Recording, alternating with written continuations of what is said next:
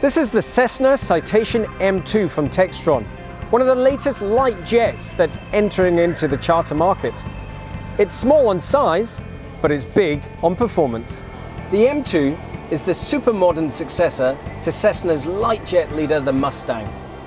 And it's the first light jet to feature the Garmin 3000 touchscreen avionic package, making this flight deck highly advanced. It's distinctive from its earlier Cessna CJs thanks to the wingtip extensions called swooplets, which improve performance and make the aircraft look really modern. The M2 is an entry-level very light jet, or VLJ for short.